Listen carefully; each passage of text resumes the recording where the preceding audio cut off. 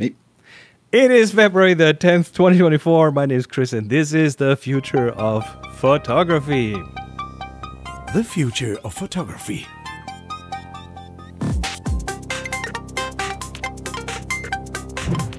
Gentlemen, how are we doing today? Hello. Just 100%. As usual. It's not just another episode of The Future of Photography, it's also Apple Vision Pro Day. Yeah, the future and the present combined in a moment. Yeah. A turning point. We have new gear. Well, We do. One person here has new gear. Collectively, we share our experiences, yeah. All right, Yeah, this is not. I'm looking forward to my go on the Teams review unit. This this is do you have information I don't have? It's kind of difficult because you have to have your inserts, well, I'll get into it, but just Anyway. a quick rundown. This is not a review episode because there are plenty of reviews out there that do a really good job, and we won't be able to do that justice anyway. But one of us has one. His name is Jeremiah, and I'll bring you up on the screen here. Just hold it up for a second, please. Here is the... Holy cow! This is that's what a big it comes bag. with. It's the moon boot of bags, isn't it? It's a very weirdly... I can't tell, but it looks somewhat waterproof. And It certainly floats the way it looks. here are the guts here.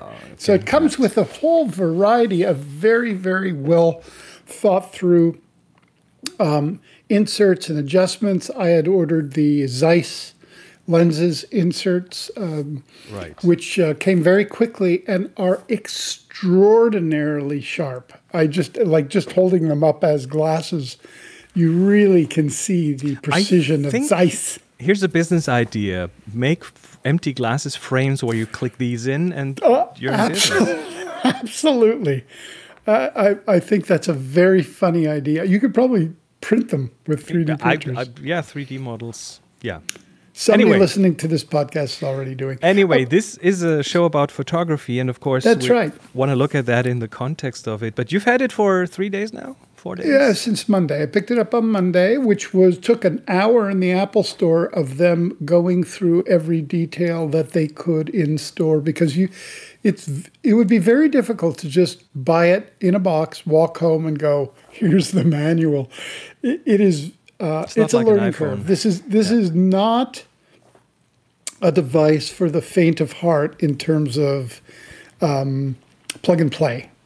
Once you get used to it, it certainly is. But it is a developer's dream. That's what I would consider it. It looks to me, it feels to me, and having used it for 3 or 4 days, it feels like the kind of device that is its beta version, so that people get used to it. They know it has to happen. We talked about this last week, when it's lighter, cheaper, faster, with more memory, and you won't look like you're trying to ski down the slopes, sitting at your desk or in bed.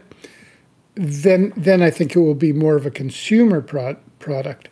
I'm not, as a camera, or as a device for looking at photos, it's absolutely amazing. There's a couple of things that are inside it that I haven't really heard many people talk about it, but it's called environments. Environments are controlled in terms of their opacity, and they are basically surround. So, for example, the surface of the moon. So you can place yourself on the moon and it'll feel like you're there, but you can breathe, which is a good thing. Yes, you can breathe, and it's astonishing in terms of the realism. It's just astonishingly sharp.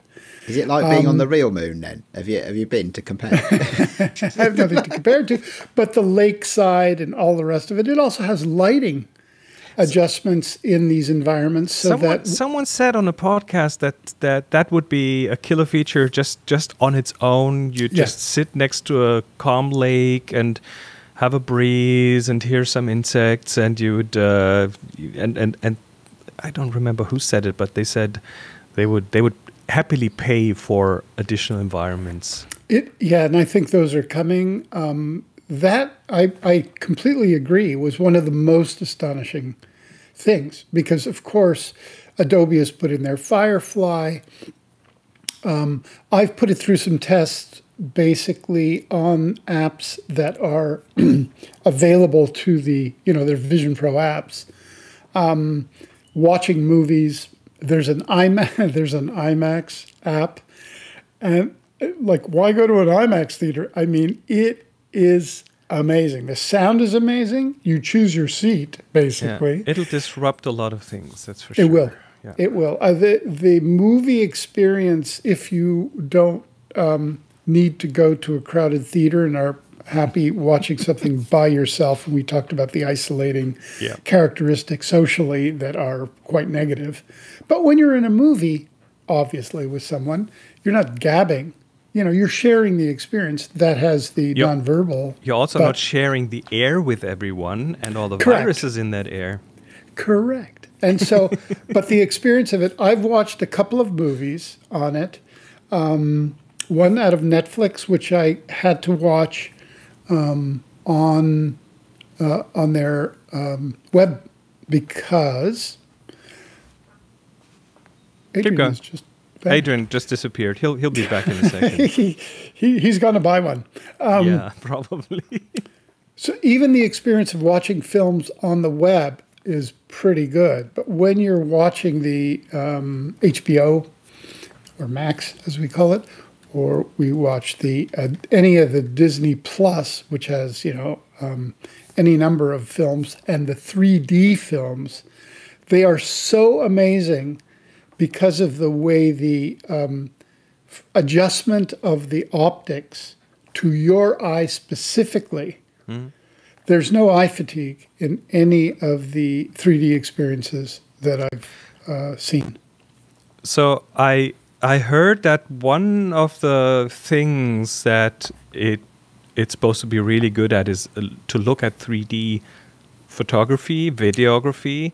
Yeah. And you, as a director, as a filmmaker, probably have to say something about that, because I know my past experience with 3D movies was always subpar, because you'd have weird shutter glasses and the brightness was down, and you'd lost like a stop of brightness when watching, and then it's not ideal.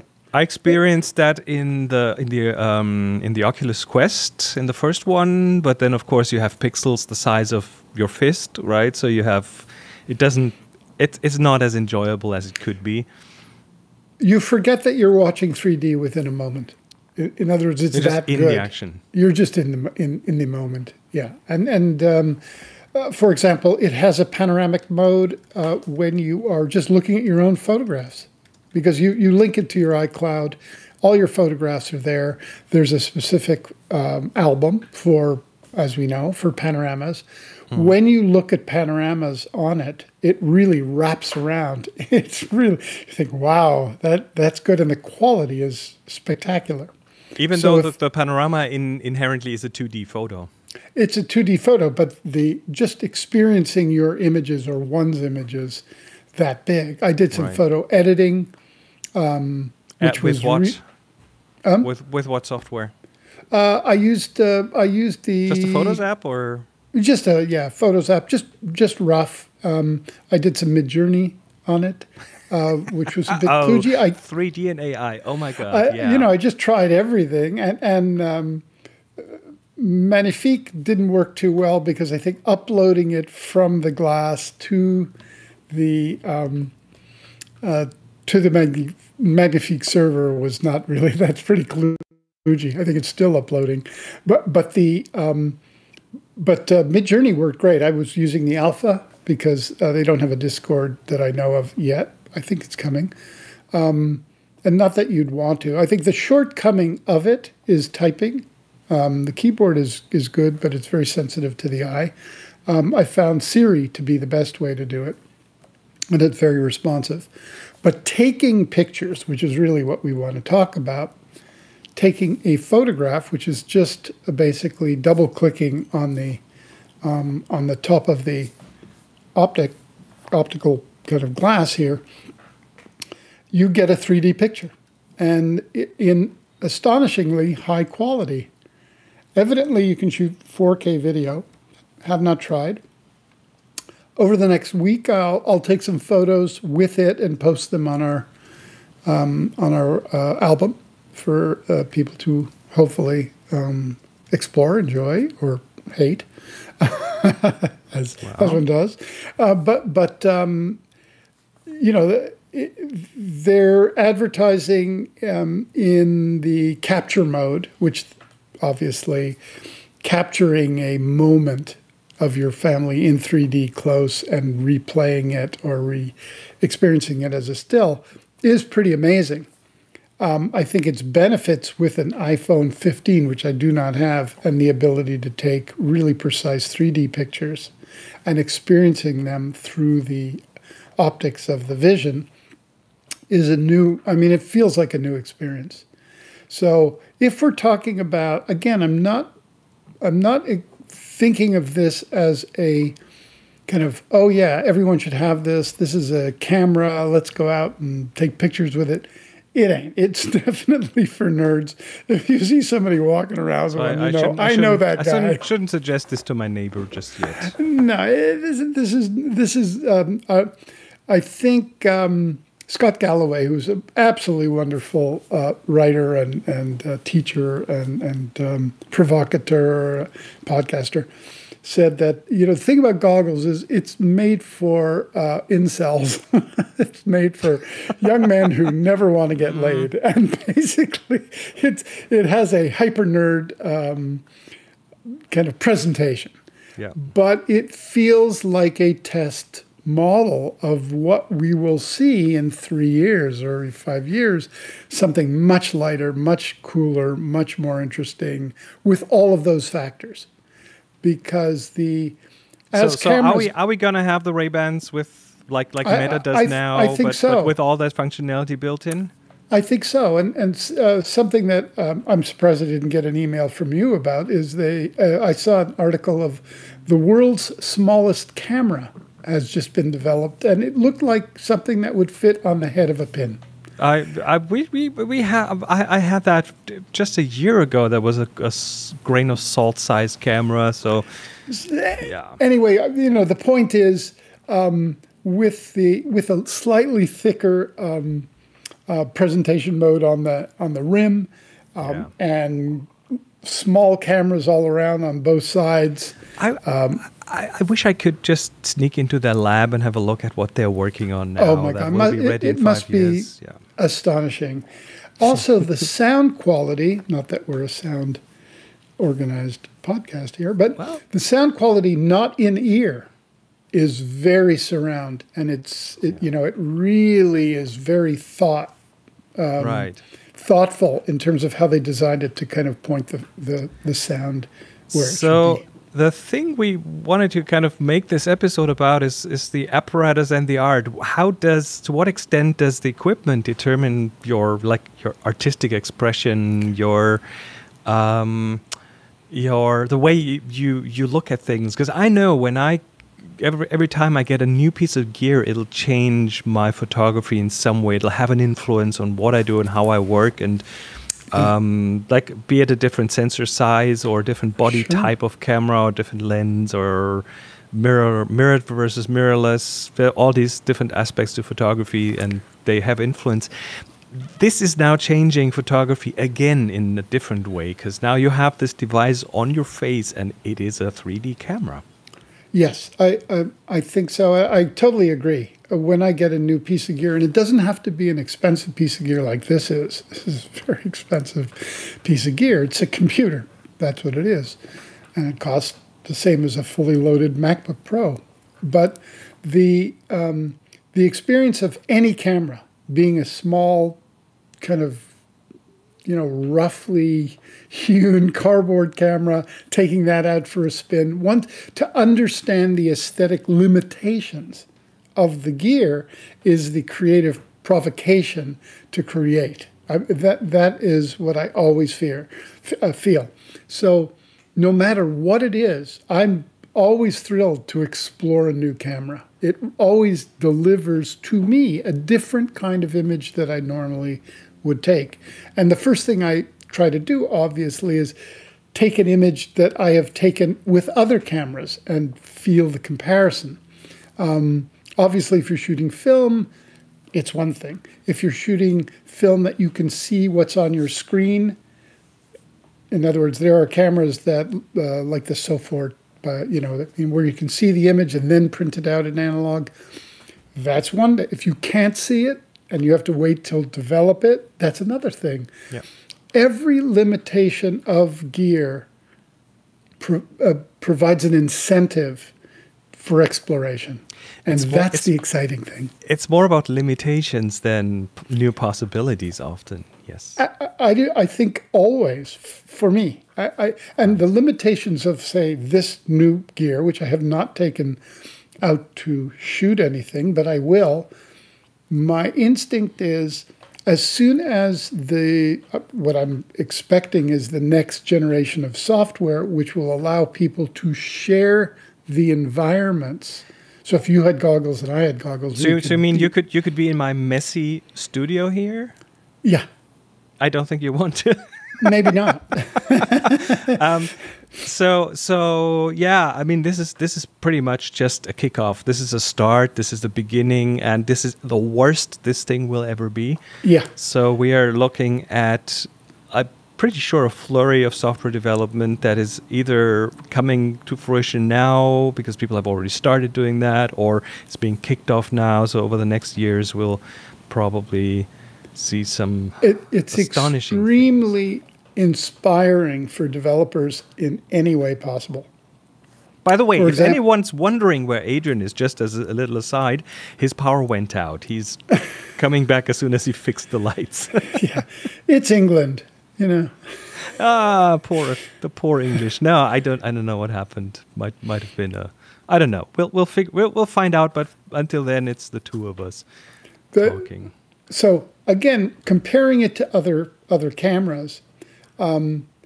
Exploring the limitations of the photography of it, for me, will be, walking around my property and taking close-up 3D images, because I feel that's going to be Have you been out in the street wearing it? Because no, I just have this picture in front of my inner eye with you kneeling down next to a little dandelion with a headset on your head, going macro, I would be going really much close too embarrassed to wear this in public. I've seen videos of people doing that. Casey Neistat did a really great video of walking around. His on video. We'll link that for sure. Yeah, it's very, very fun, and people stopping you all over the place. But no, for me, it's just really made me oddly want to buy an iPhone 15, though I have a Fuji 3D because it can camera. shoot the 3D video for the device. Yeah, or stills. I have a Fuji 3D digital camera, which I have not yet. I'm wondering if the formats are compatible in terms of the 3D. If not, I can probably convert them. But the processing power of this thing is significant because you're processing 4K on two processors for two eyes, quite fast, and that's a significant amount of technology. I have a question to you. The one piece of technology it uses just to be able to power that in a smooth fashion, all the pixels that it needs to power, is what's called foveated rendering, which means it tracks your eyes, and as your real eyes, where you look, it's sharp, and around it, the resolution is slightly lower. Is that something you notice, or is it as integrated? Do you notice the thing popping into focus when you look? Where you really notice it is when you're typing, because if you click, and the gestures are very simple. You mean typing on the built-in software keyboard? Yes. All right. Yeah, and so that will present itself to you, and that's the weakest part of the technology. Right. But I heard that, yes. There's a way to point at it. There's a way to describe it. But I found the fastest way is be very still and just have the eye look at a letter. When the eye looks at a letter on a keyboard, it kind of highlights, and then you just click, and you start to get used to the click is this little pinch gesture with your fingers. Yeah, that's it. So you get used to it, and also getting used to where to put your hand, because sometimes you want to put your hand up here, but then the camera, you have to keep your hands where the camera can see it. Because it's like, why isn't this working? But the interesting aspect of all of this is the speed at which it tracks your eyes, which I think in cameras going forward, because we already have a certain amount of eye tracking in certain cameras, but I think applying that to a viewfinder for a lot of reasons. Like, for example, if you look... We had that with a few cameras in the past. There was a Canon that had eye tracking built in, where you could like look at where you wanted the focus to be to a certain extent. And I never used it, but people who used it really liked it. Yeah, I think there is a future in which really subtle eye tracking and one's ability to interact with that, to be very conscious of where you're looking, which is a good thing for photographers. In other words, are you looking at the front of the tree or the back of the tree? That's amazing. That will eliminate the... Question. We have smartphones. We've had them for 15 years. And they are taking a big piece of the photography cake now. They have made compact cameras non-existent. They have eaten up a lot of that business, and they are in terms of convenience, they are taking away a lot of that. Like today, Monica and I were out to a place where we could have taken a proper camera, but we didn't because we have the phone in the pocket. It's fine. Do you foresee the head-worn spatial kind of things eat that cake as well? I actually, again, I'm kind of speaking from someone who's like you, very, very, like I like my cameras. But I think it will not replace cameras for photographers who understand I want to call it the analog feel that connects us with images. Now, maybe that's a conceit that is going to go away, but I, like you, I'm always comfortable to take pictures with my iPhone now that the quality is significant. And even if it's a little less, the ability to use Magnifique or Topaz or many aspects. I mean, you can just upscale these things radically. So there's that. And when you have a sharp lens and a body that really captures, I'm looking, can I duplicate the effect of an 8x10 camera on a large print in my pocket? That's a goal. I want that. But in terms of everyday photography, the difference is, all these little human buttons or all of, the kinds of things that are stealthy. That's a bit of a danger, because how do you know that you're not being photographed? Now, that kind of privacy may just go out the window, like so much of our privacy we have thrown out the window. So we're now looking at cameras the size of a grain of salt. So what does that say about privacy? Let's not get too dystopian here, but things will change for sure. Yeah, and we've talked on this podcast about having so many cameras around that you can duplicate and go back in time and really kind of put together massive, very sharp environmental historical moments. And of course, who's using them, for law enforcement, it would be ideal. But for mapping, for all of that kind of things. I mean, now when I come into when I cross the border back home into the United States, used to be all this passport control. Now I stop in front of a camera. Yeah. I look up, and they go move along, and the guard just goes, "Oh, come on, Jeremiah." That's it. So limitations. When you envision yourself as a photographer using that device as a camera, what are the limitations? Sexiness. In its current incarnation, not in a future Ray-Ban small glasses kind of incarnation. I think it would be taking pictures publicly, like inconspicuousness is gone for now. I think that the art of taking the pictures will mean, if you're using that you're really separating yourself out from the environment that you're in. Like I think if you have a camera, you're not.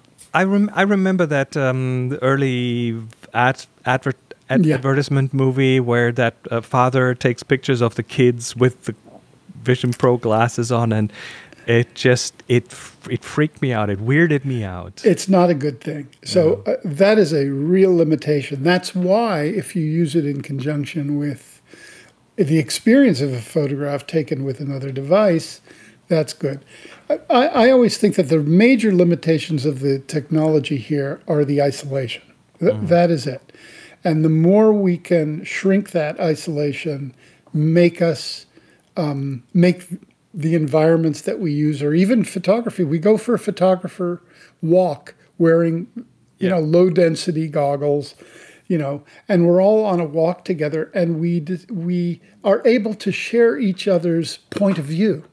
That would be amazing. That. Yeah, imagine that as a photo walk or one of your classes. A shared photo walk where in your field of view you have little windows showing what the others see. Yes.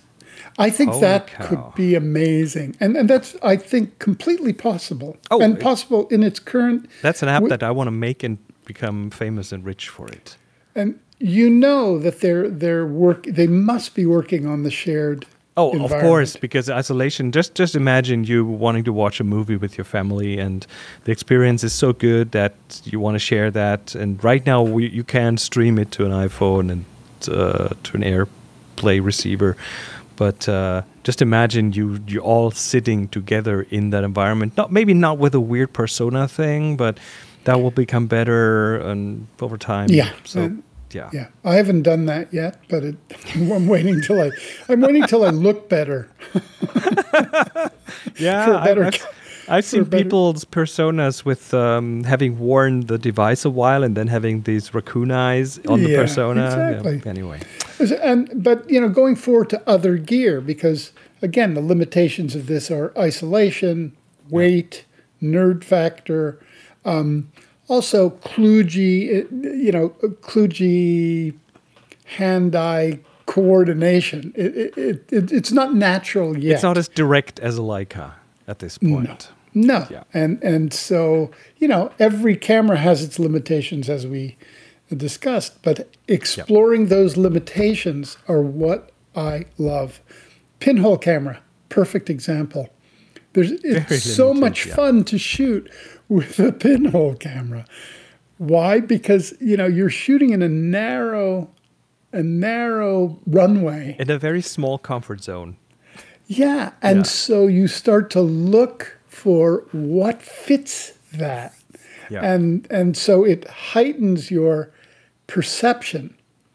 By limiting what you can see, it heightens what you will see. And I think that's true constantly in photography. When I got my first Casio digital camera, I think it was like 200 KB, right? I would always try to take pictures that had the most blockiness, right? Actually explored how you digital... can make that a feature. You can make that Yeah, exactly. And I think that is the beauty of exploring new gear. And it's also good for people who are listening, photographers here, to go and buy a cheap camera, a used camera, an old camera that has those limitations and use them. It's like you're thinking, well, why would I buy an old, digital camera for $50, right? Because you can get a blocky, weird thing that you're good instead of buying an app that does that for you. Why would you shoot with a Holga if you could shoot with a large format 4x5? Because the Holga has a plastic lens and it renders pictures in a very specific way, and it's Anyway, I'll have one of these gadgets in a couple of years from now. Yeah, in a couple of years from now. I'm not getting the first iteration just now. Yeah, I think the second and it's not in Germany anyways just yet, so we're still waiting. But I would have to say, having used it for just 3 days and really explored it in terms of experiencing film, experiencing my photographs, taking photographs in a limited way, trying to edit those, posting, multiple screens that are parked and available in terms of workflow. Right. It blew my mind. I think I'm afraid of the isolation aspect at this point, because I know myself. I would probably get sucked in and not re-emerge from that thing for weeks on it. That's why the limitation of a 2-hour battery I think that's is why terrific. They did it, yes. And I'm not kidding. Yes. When you get that signal, your battery, you only have 15% more, you're like, oh, thank goodness. All right. Take it off. Anyway, by the way, Adrian is not coming back for this episode. He's still fighting, so I'm pretty sure he'll be back next week. Let's move on to the picks. 2 picks this time, yours and mine. I'll start with yours. What is Studio Ofner? This is an artist that I think is doing the most dazzling work that I've seen in so long. So much so that I reached out to him, and now we're kind of corresponding. Oh, I see. But his work is really worth exploring. If you go back to The Boat, which is really a masterpiece. This one, yeah. If you integrating. Just click. Look, every piece of The Boat was photographed and reassembled. Oh, now I get it. Okay, this is wild.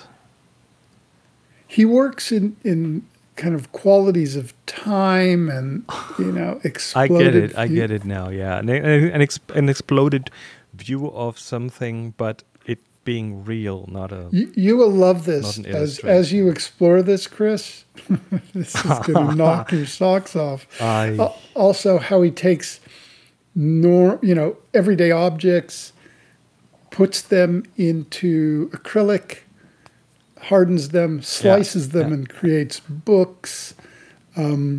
Just a way of seeing the everyday world. Just as you think that there might not be new things to be thought of and discovered, along comes someone like him doing weird shit. Yeah. I like it. Absolutely fantastic. I love it. He's my new favorite artist. Awesome. Thanks for sharing that. So I brought a very nerdy thing, which is photography related. You know how a Schmidt-Cassegrain telescope works?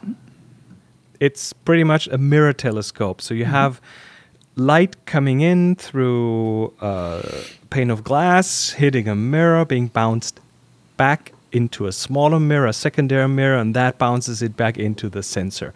And this is the way a lot of big telescopes work. This is also a way a certain kind of lens works.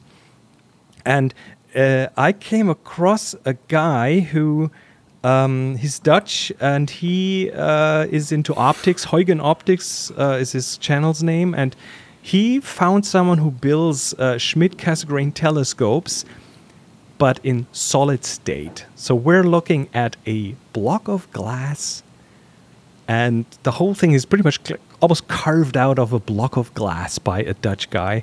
And he goes to visit him and see how he makes them. And then he goes back home and he makes his own and tries it with his camera, which ends up being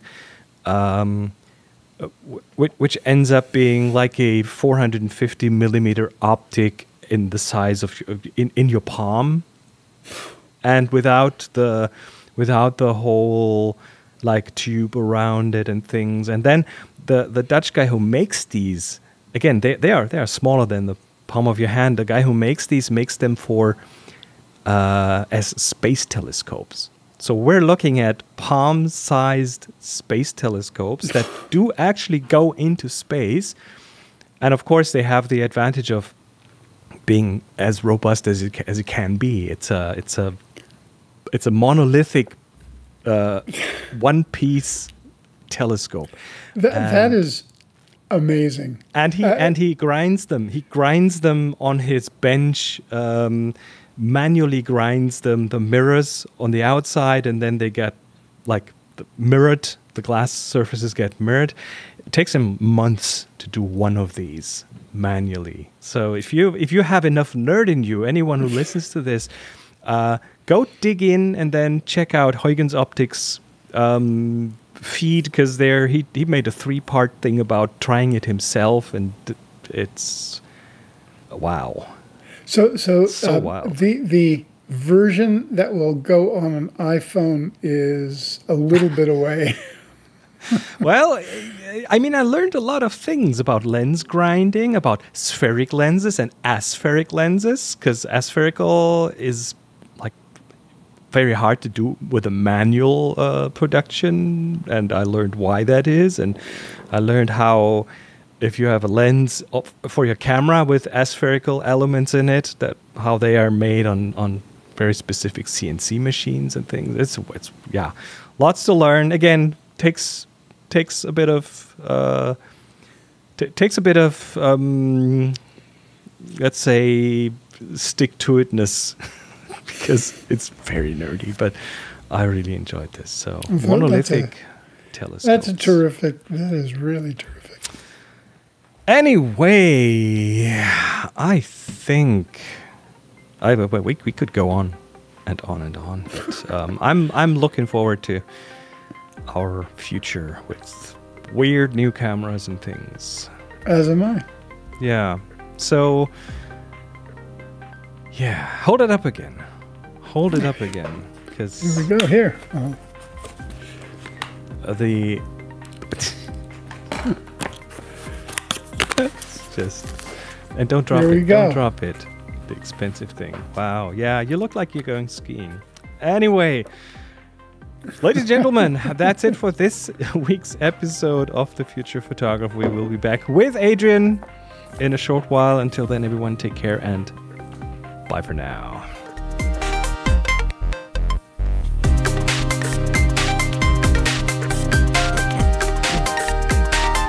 You've been listening to The Future of Photography.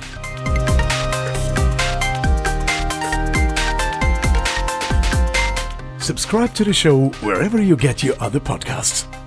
Find the show notes and more information at thefutureofphotography.com.